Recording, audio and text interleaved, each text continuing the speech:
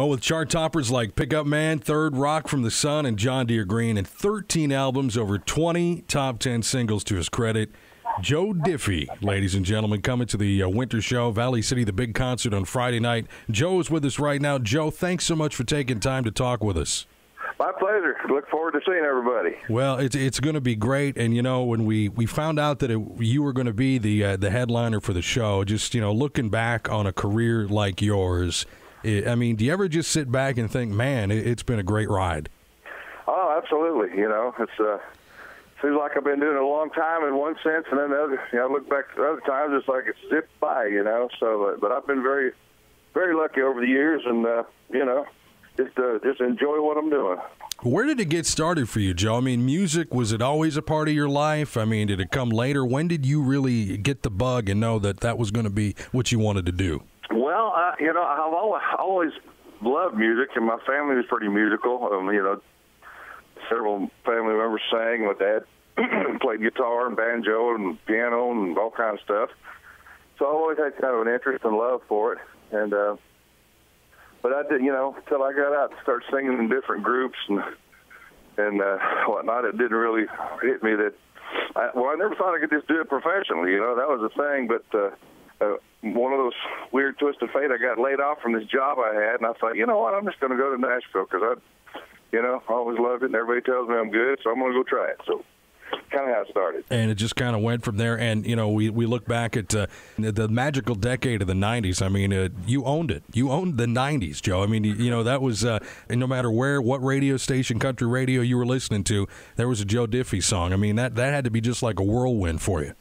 It was. It didn't seem real at times, but, it was a lot of fun, I got to say. And it was a good time, good era there, and so glad to have been a part of that for sure. And people know you for your recording, for your songs, but you write a lot too, don't you? Well, I have in the past. I still write as often as I can. I've been lucky to have written a couple of songs that did pretty good. First one I ever had that I wrote was Holly Dunn had a song called "There Goes My Heart Again," and I was a co-writer on that. So. All the way up to I wrote Jody Messina's "Might Give a Damn's Busted" with a couple of guys. So I've been had a little bit of luck there. What's the process like for you when you sit down and you're gonna write something? Does inspiration just hit you and you think, all right, I got to sit down and write, or how does it go for you? It varies ways. 90% of the time, it's probably, hey, you want to write tomorrow, because most of the songs are co-written, and so. Or somebody will have, a guitar riff that just kind of keeps going through their head. But most times it's a planned, sit-down session, and it's a craft. It's what part of it is, and part of it's inspiration, and there's a lot of craft work going on there, The big release of Jason Aldean's song 1994, when that came out, and all of a sudden he's name-checking a bunch of your songs, and you're like the focal point of the whole song. What was your initial reaction when you first heard that? I was like, what the hell is that? but no, it's been a lot of fun. Honestly, just like I've got a career boost there, It's like all of Jason's fans are coming out to see who that guy is that Jason's talking about. So we've had a big time with it. Good crowds, and I'm amazed that all of them know every song. So apparently they've done a little research, Now, did Jason contact you ahead of time, or did somebody tell you that was coming, or did you just hear it? How did you find out about it? Well, I heard Thomas Rhett's version first. That's because he's one of the co-writers on it, and so that's where I knew about it. So I was in contact with him, and then so he texted me and said, "You ain't gonna believe this." I said, "Aldean's gonna cut that thing." I'm like, "You're kidding me, man." So the next thing I know, he says, "You ain't gonna believe this? They're gonna make it a single." So, and I did kind of find out ahead of time.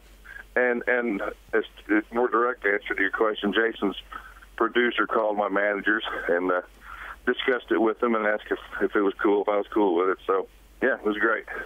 Well, and as of late now, you collaborated with the Georgia Boys. Now this is a totally different kind of spin on what we're used to hearing out of you. Right. Yeah, it's kind of a fluky deal. I've been writing a bunch of songs with new artists, like Tyler Farr and Tate Stevens and Brett Eldridge and whatnot. So my managers, again, they called me up and said, man, there's a group out of Georgia, and they're doing pretty well on YouTube and all that stuff, so would you be interested in writing with them? I'm like, well, sure, I don't care, I'll try it. So we sat down and wrote this song called Girl Riding Shotgun, and I thought it was a cool song. And, I was like, well, that's different. Nothing we've ever done before. And next thing I know, this record label got all excited and wanted to put it out and all this stuff. So shot a video, and we've had fun with it, but it's probably a one-off for me. I don't do a whole lot of that stuff. So, I mean, you're on the road right now, obviously coming to Valley City to the Winter Show here on Friday. What's next for you? You writing stuff? You going to be releasing anything new? What's happening for you? We've always got stuff in the works, as every artist does probably. But been writing songs, trying to gather up a few to maybe do an album. And at the stage of my career, it's like you kind of have to no big labels are knocking on your door, so you kind of have to open doors yourself. So just do that. We're doing that, working on some TV stuff possibly, and just all kind of stuff, really. Well, we are, again, we're just so excited to have you coming up on Friday. Looking forward to a great show, Joe. Hey, well, I appreciate it, man. I look forward to it, and always love coming up there.